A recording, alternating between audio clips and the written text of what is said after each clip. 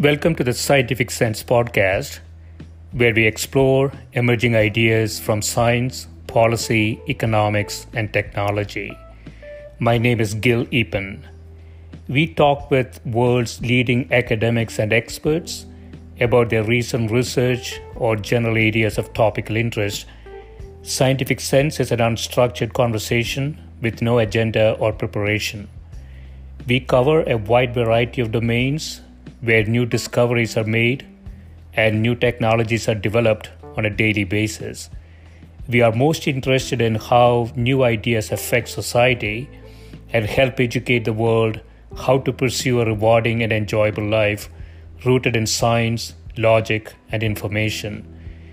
We seek knowledge without boundaries or constraints and provide unedited content of conversations with researchers and leaders who love what they do. A companion blog to this podcast can be found at scientificsense.com, and this podcast is available on over a dozen platforms and directly at scientificsense.net. If you have suggestions for topics, guests, and other ideas, please send them to info@scientificsense.com, and I can be reached at gill@eapen.info.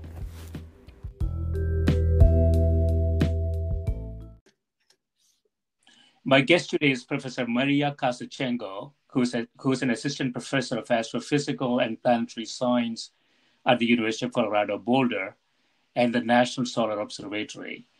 Her research interests range from the storage of magnetic energy in solar active regions to the release of that energy in solar flares, with an emphasis of comparison and integration of observations with simulations. Welcome, Maria. Hi, Gil. Thank you. Yeah, thanks for doing this. So I want to start with, you have a number of different papers that came out last 18 months or so. I want to start with one of them to set the context for our discussion, Challenges and Advances in Modeling of the Solar Atmosphere, a white paper of findings and recommendations. You say the next decade will be an exciting period for solar astrophysics, as new ground and space-based instrumentation will provide unprecedented observations of the solar atmosphere and heliosphere. The synergy between modeling effort and comprehensive analysis of observations is crucial for the understanding of the physical processes behind the observed phenomena. Before we get into the details of your work on the sun, Maria, could you just set the context for where the sun sits in the demographics of stars in terms of size and age and those types of things?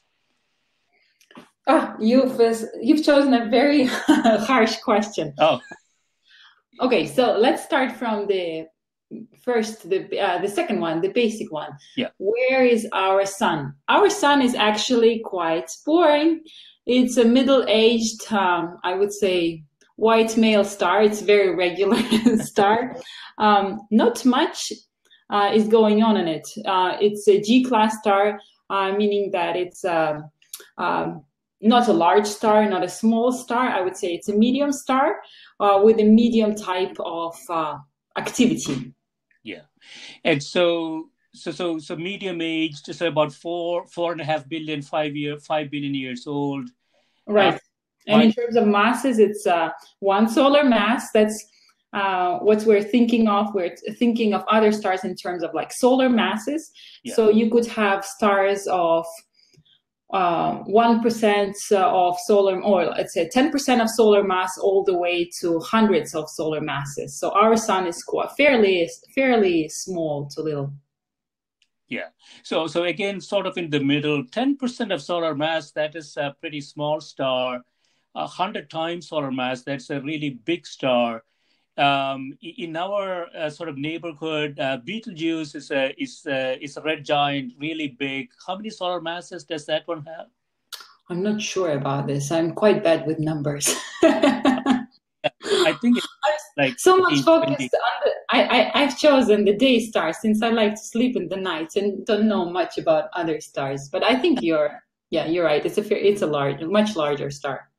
Much larger star. So you are very focused on the sun. and you have a specific focus on kind of bridging the observational data with modeling, and how modeling could actually provide some additional insights. You want to talk a bit about how that came through? Sure. So now, as you mentioned in the very beginning, we're living in the golden age of solar physics. What does it mean? That means that only now we're starting to get this huge amount of data from very new types of mission. We're starting to observe our sun with really high spatial and temporal resolution. Well, about other stars, what do we know about other stars?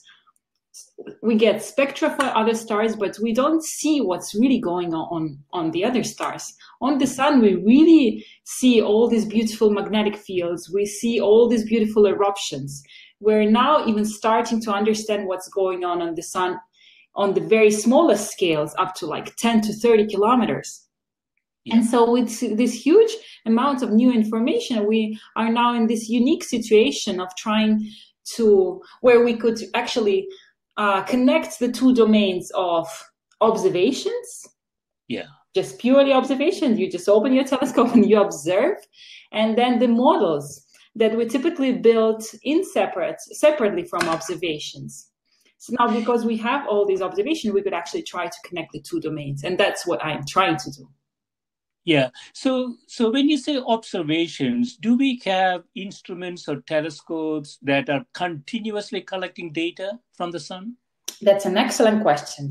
We have two types of observations of the sun and any other stellar object. Ground-based, this is anything you could build on the ground, on the Earth where we live, and then in space.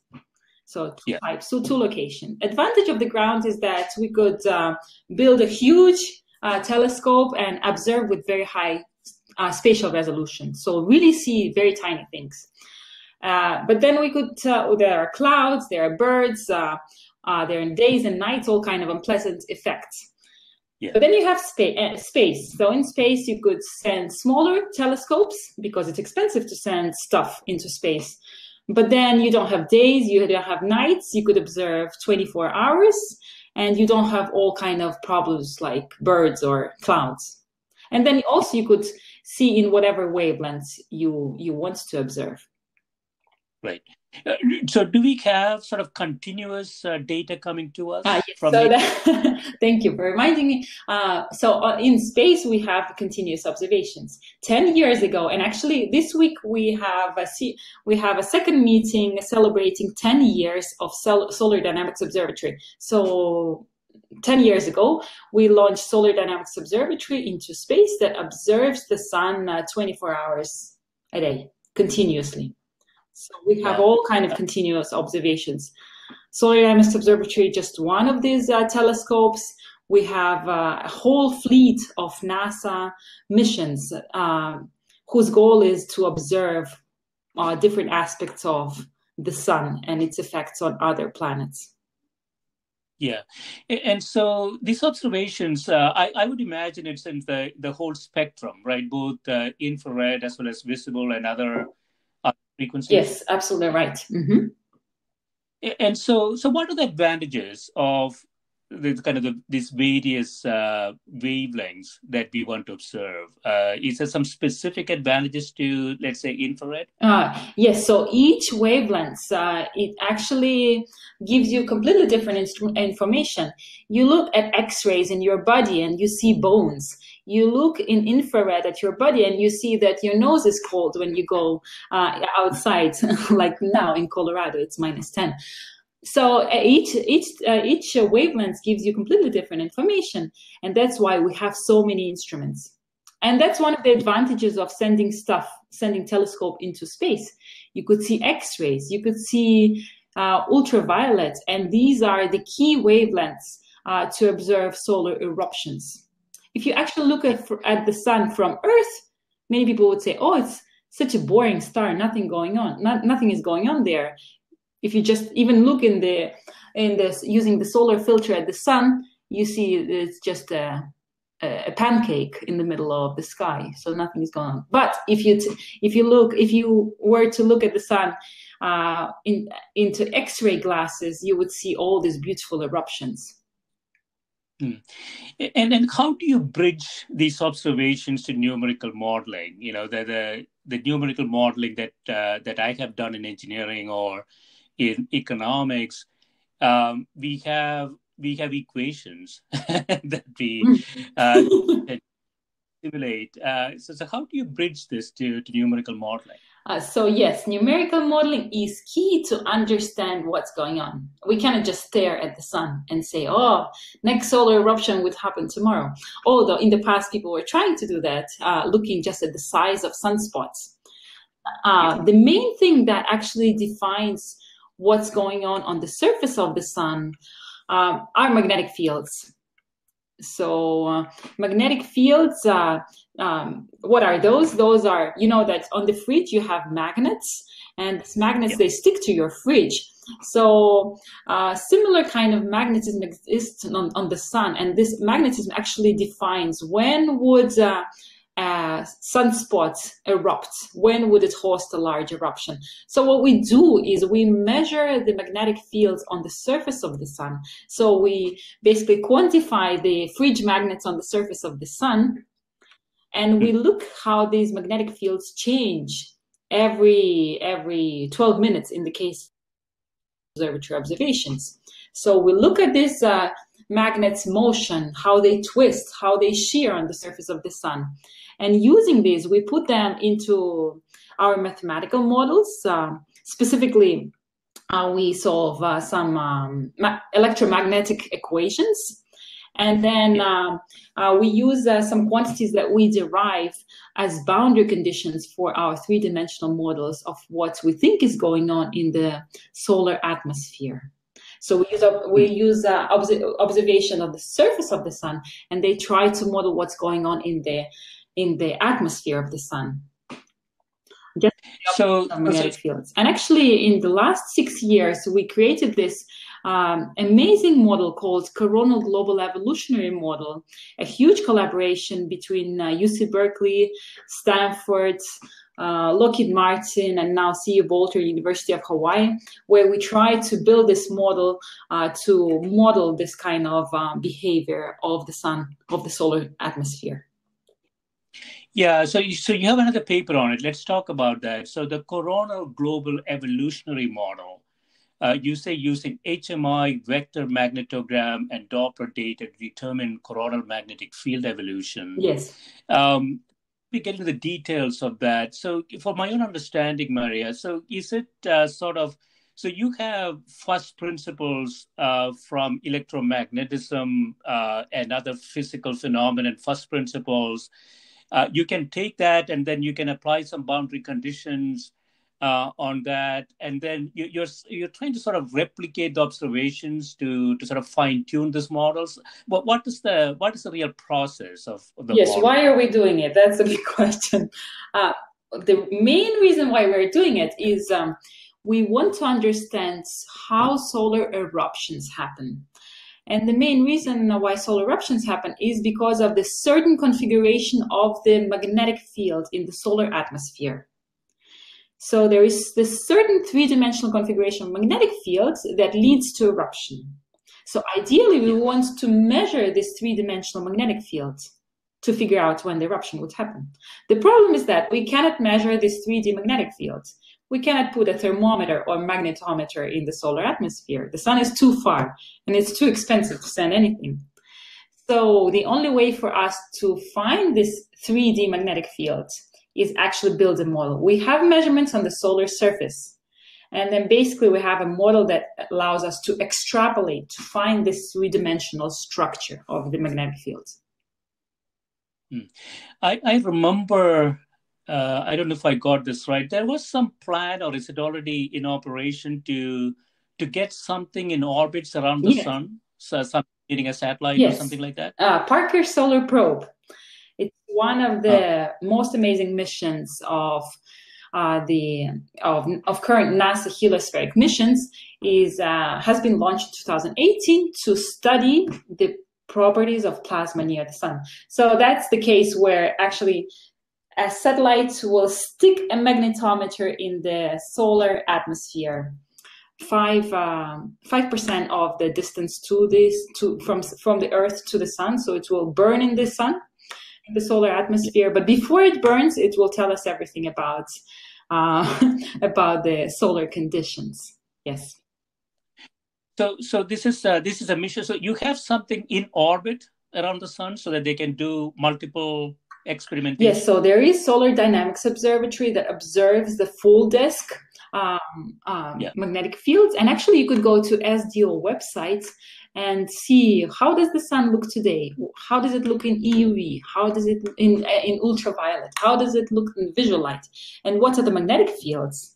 Then you could also look at the observations from Parker Solar Probe. That's this mission that has been launched into the sun to burn inside the sun, and this mission tells us about the actual, like, the in situ, what we call, the astronomers call it in situ measurements. So the actual thermometer kind of measurements of the solar plasma. And so what we try to do is figure out how all these observations match each other. And it's actually not a very easy problem. You see a very tiny fraction of the sun using these in situ measurements. And it's a big problem trying to connect what's actually going on with the sun with these in situ measurements. So if you take a cross section of the sun, how will it look like? Are there zones that you have specific names for? Yes. So actually, that's the part. That's the part of solar research that are quite well understood. We know that the structure of the sun, it has a helium core that has already burned, and then outside is a hydrogen that keeps burning and being converted into helium. So that's the kind of the core of the sun. It's just it keeps burning, and then outside the energy is transported from the core to the outside layers.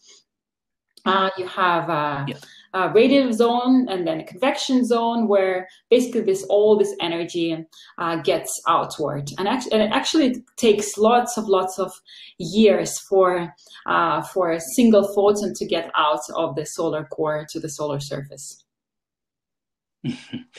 Yeah, so a photon created at the core will sort of bounce around for years before it actually gets out. For thousands of years, actually. Yeah, before it gets re-radiated and then slowly moved all the way to the solar surface. Yeah, so the sun is still sort of a pure hydrogen to helium burning machine. Right. Mm-hmm. There's no heavy metals in it, right? Yes.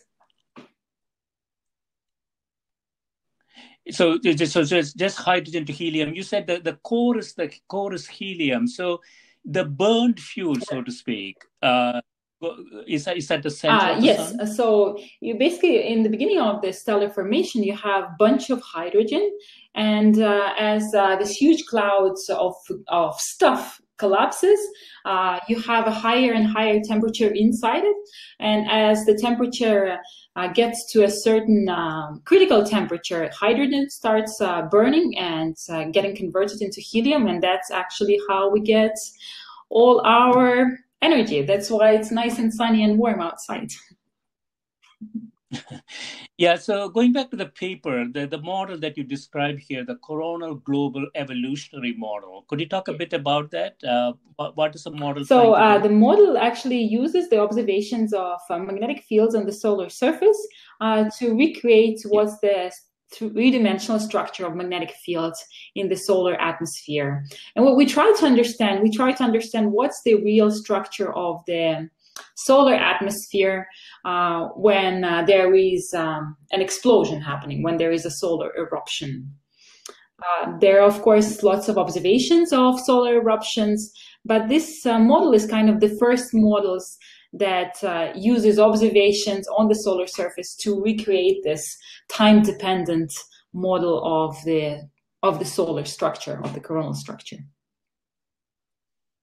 Is this a structural model, Maria, or does it actually has some predictability? Could you use a model to predict when solar flares could So happen? it uses the observations. You cannot use it really for predictions because it uses observations, boundary conditions. So you would most likely see the eruption before you actually use the observations to drive the model. But this model is absolutely essential for understanding when flares happen, because since we don't have the information about the structure of the fields, we cannot really figure out why eruptions happen. And then secondly, these kind of models are absolutely essential as a starting point for more large-scale models. When the solar eruption happens on the surface of the sun, then in some conditions this eruption propagates outwards towards Earth. And what we still don't really understand is how this propagation of eruption of this coronal mass material happen.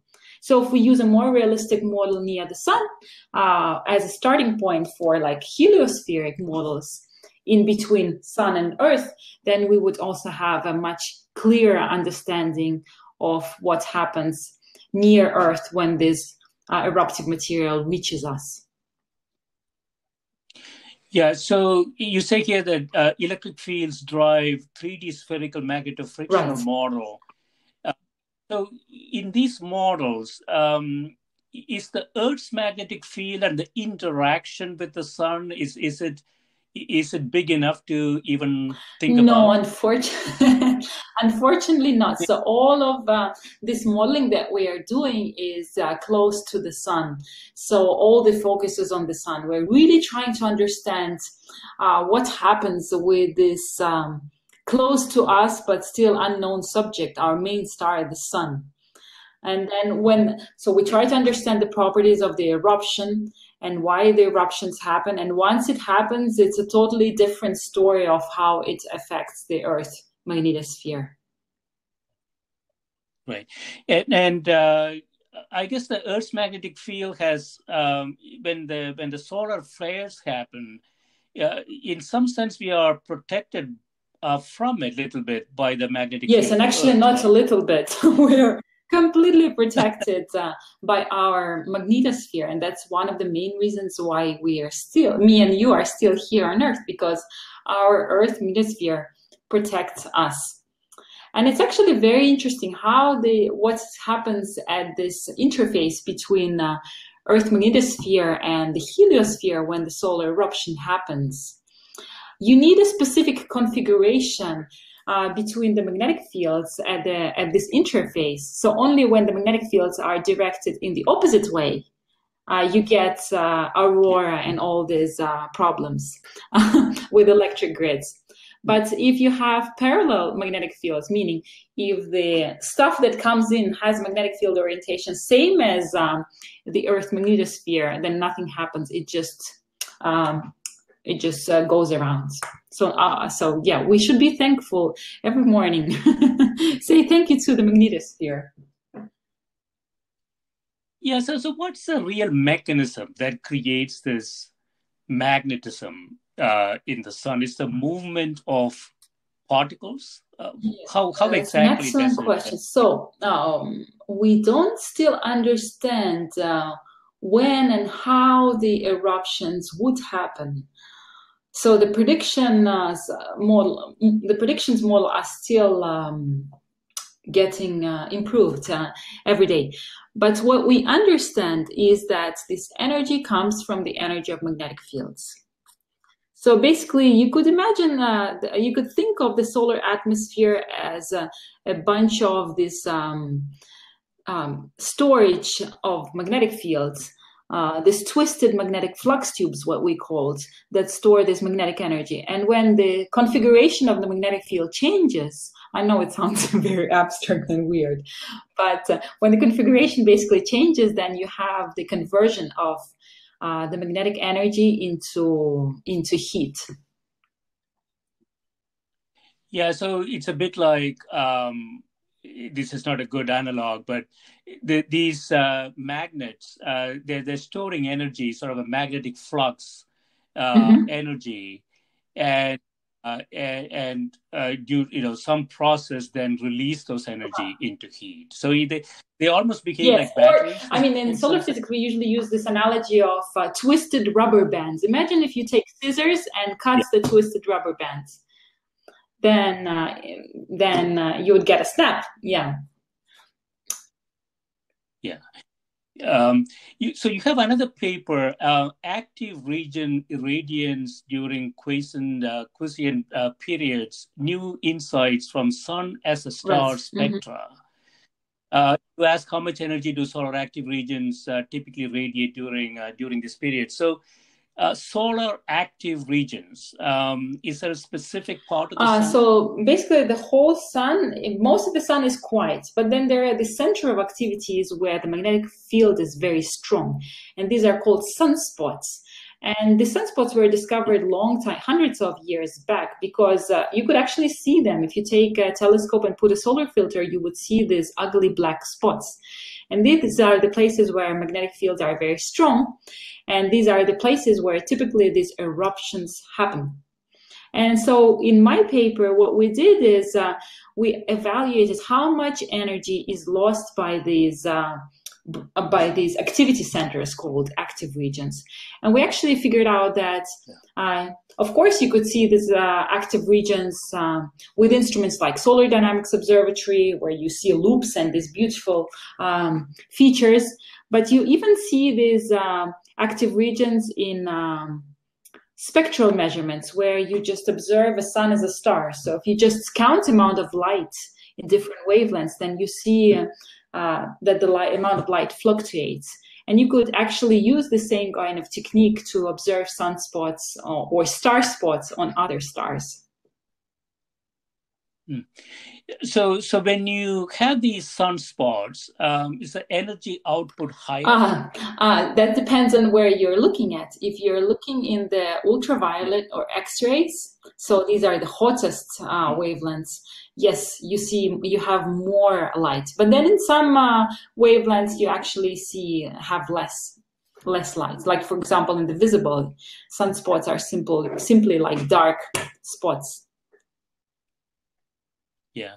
Do we have any information? So all stars behave in this way, or do we expect, like you said, star spots? Yes, so one of the reasons we did this study is because we want to understand how the amount of light changes in different wavelengths. And this year, this was the first kind of study to analyze this kind of behavior. And one of the main reasons it has been done is because we want to extend our large amount of knowledge about our own sun and on the other stars. I remember there is certain periodicity to the sunspots, right? They come and go in sort of predictable fashion. Right. Yes. So you have so our sun has this 11 years cycle activity cycles. So sometimes the sun has many sunspots or active regions. Sometimes it has none. And now we are closely entering the next solar cycle. We're still in the minimum, but in 3 to 4 to 5 years, expect many sunspots and also many eruptions and beautiful auroras. Do we have a theory why there are lots of theories explaining why there are these cycles, but we still don't understand why we have 11-year cycles and not 5 or 6-year cycles. Okay. And I guess from all the data that you have, everything is sort of very stable, right? All this data appears to be, you can sort of expect what to see. I mean, one of the reasons, the solar scientists, they have questions, so they know where they would like to look for specific things. And that's kind of the main philosophy that drives building of the new missions. For example, we didn't know much about solar between the area between the sun and the earth. That's why we sent the Parker solar probe. We didn't know much about solar poles. That's why European Union and NASA, ESA and NASA have last year sent solar orbiter to look at the solar poles. We didn't know much about the coronal magnetic fields and really, really small scale features on the sun. And that's the main reason why we're now building on Hawaii the DKI solar telescope, the largest solar telescope in the world. So we know where to look for, but we still don't know many answers to many questions. I know that there are a lot of efforts going on to create a fusion device on Earth to generate electricity. Are we expected to learn anything that will allow us to sort of translate that into practice? I have no idea, frankly. Yes, that's outside of my expertise. The good thing about the sun is that that's a free energy, so use solar energy. You can, yes. And if the weather is good. Yeah. So I want to finish up with one of your recent papers, inferring depth-dependent plasma motions from surface observations using DeepVel neural network. So could you describe? So what's the objective here before we talk about the training of the neural network? So this is the study that has been done by my collaborator, my postdoc, Benoit Tremblay. So what we have been trying to do there is to figure out how we could actually use these beautiful machine learning methods that became so popular recently. And in solar physics now, it's a very hot topic, as you could imagine. And one of the long-standing problems of solar physics has been how to determine the flows on the solar surface. How does the stuff move on the solar surface? That's something that's very hard to figure out from the observations.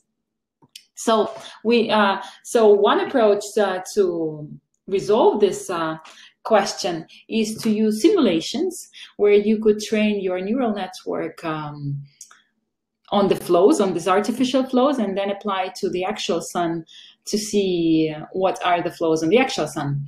Of course, you would get flows that would be very similar to what you are training your neural network on in the simulations. But the good thing about these flows is then you could use them for a bunch of applications, for example, for data-driven modeling like Coronal Global Evolutionary Model that I was talking before. So this kind of analysis is extremely useful for as a tool for understanding the solar activity. So just for my understanding, Maria, so you are doing some sort of supervised machine learning technique here. So you are simulating flows and you're using those simulated results as labels to train a deep neural network. Not quite. Yeah, not quite. We're actually using the intensity images of the solar surface. Yeah. And basically this intensity image looks like a video of the porridge on the stove. You see bubbles there and the stuff flowing around. Yeah. So the question is, what are the velocities? How many what's the kilometer per second measurement of each cell? And the simulations, they tell you exactly that this point is moving at this speed, this point is moving at this speed. So basically you train your neural network on this intensity and speed data, and then apply it to the actual observations to find the speeds, to find the velocity. Find the speed. These are these are convolutional deep neural networks? Yes, they are convolutional neural networks, yes. Okay. And so if you're successful in training the network, what is the output? So the output are actually the actual velocity fields. Yeah. Okay. And so you could have some potential predictability. Then you can take a picture and you can use the trained network to predict what the velocity. Yeah, exactly. So the idea is that then you apply this neural network on the data, and then you find what the actual velocity is. Mm-hmm. And then since in simulations you could easily test the performance of your methods. You test your performance first, and then you apply it to the real sun. Yeah. Right. Yeah. Seems like a very interesting approach. So in conclusion, Maria, I know that you have done a lot of work in this area. What are you sort of most excited about as you look forward? I know that NASA has a few missions coming through, perhaps more data. And so we look forward 5 years. What do you think would be the most exciting? For me, in my own research, I'm most excited about the results from this DKI solar telescope that is being built in Hawaii, and that will start observing anytime within a couple of months. And this telescope will observe the sun at the highest spatial resolution ever. And you would ask, why would you want to go to even higher spatial resolution? And the reason for that is that most of the sun is actually quiet sun. So there are these regions of activity where flares happen, but then most of the sun is this absolutely quiet area that in fact is not quiet at all. So with this new mission called the DKI Solar Telescope, we will for the first time observe the small scale magnetism, and it will allow us to find out how much energy goes through the solar surface. How does this energy get converted into heat? As you might have heard, one of the largest solar enigmas is why the solar corona is so hot. You go further away from the sun, and then instead of getting colder, it actually gets hotter. Why is that? We still don't know very well. And so the hope is that one of the things that this new telescope will help us answer is this question of why this coronal heating exists on the sun and other similar types of stars. Now, if you're looking outside of my area of research, you know, in science, everybody's focused on his teeny tiny problem, even in the small area of astrophysics, such as solar physics. People are very excited about new frontiers of what's going on between the sun and Earth, this area called the heliosphere.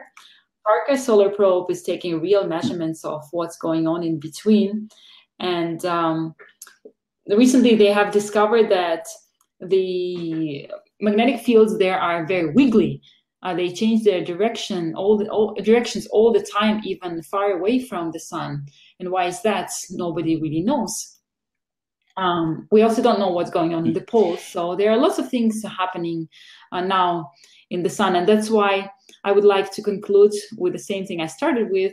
We're now really entering the golden age of solar physics. There are lots of questions that we need to answer very soon. Yeah, I mean, it's really interesting. We have the sun in our neighborhood. We're still trying to understand deeply a variety of things that you mentioned, including the heliosphere. It's sort of analogous to we don't know a lot about deep oceans. And deep oceans is even more important than the sun. Yes, I totally agree. And the heliosphere, as you mentioned, may have some implications for exoplanets, extraterrestrial life, or all of those hypotheses that people are trying to make as well, right? Totally. So understanding these, I think, is going to be crucial. Excellent. Really enjoyed it. Thanks. Thank you very much, Gill. It's my pleasure. Bye. Thank you.